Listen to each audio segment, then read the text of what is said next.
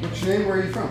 My name's Jason. I'm a co-manager and owner of Alpha Omega Tech Repairs in Corpus Christi, Texas. 3 weeks ago, I would have sworn to you saying that there's no way a human being can replace something that small. You need like a $10,000 robot. And within like 20 minutes, I was... All right, yeah. Shown how to do it, and 5 minutes later, I replaced it myself, put the phone back together, and when I get back to Texas, I get to contact the customer and say, hey, remember that phone I replaced for you 6 months ago? You can come back and get all the pictures that you lost. So that was kind of amazing. What was Jessa like as a teacher? Jessa was just like she is on YouTube. She's a real person.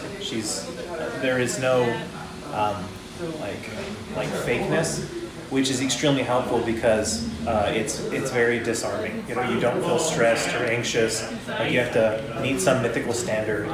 It's like, hey, when I was sitting in your chair, I broke that too. This is how I worked around it. So she's able to like put your mind at ease and kind of guide you through the problems because it's what she did. And then even, you know, in the downtime, you see her still working on customer devices. It's what she does. So you know it's not a matter of like, oh, I'm being taught someone who, you know, learned like board repair theory. It's like, no, I'm being taught from someone who fixed this problem and struggled through it for 12 hours, and they've shown you a faster way to fix it.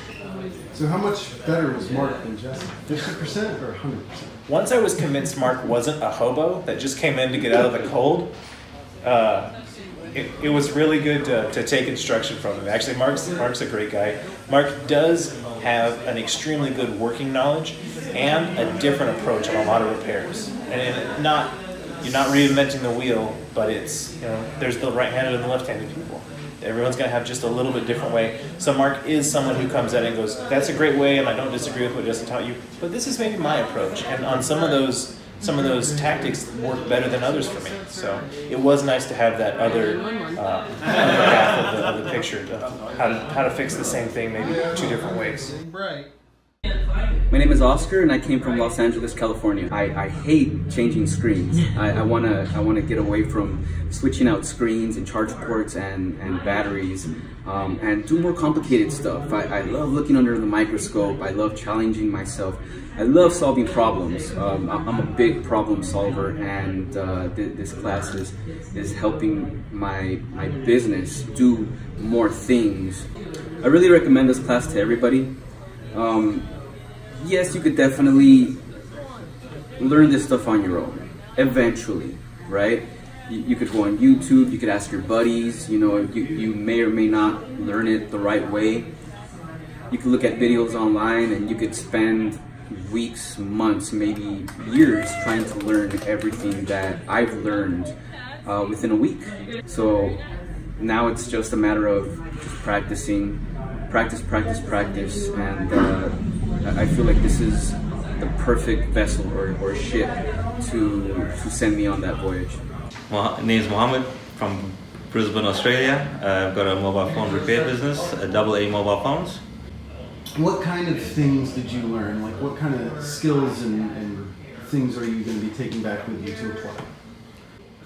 To be honest, after you do the course, you feel like you can pretty much do anything that needs to be done if you're willing to give it a shot and, you know, put the time in. But for me personally, I'm taking back the, you know, just following power lines, data lines, trying to figure out where the shorts are, removing them, getting the phone to power on, getting the information out of it. I would definitely recommend the course to others, especially people that are just doing the basic repairs that everyone does, just the screens, the charging ports, the speakers, that sort of stuff. I mean, if you want to move on, this is definitely the course you should take. Right. Have you ever considered having sex with your sister? I don't know why she put that on there, but gotta ask every question. You don't have to answer that. That's fine. But no. That's a yes. Oh,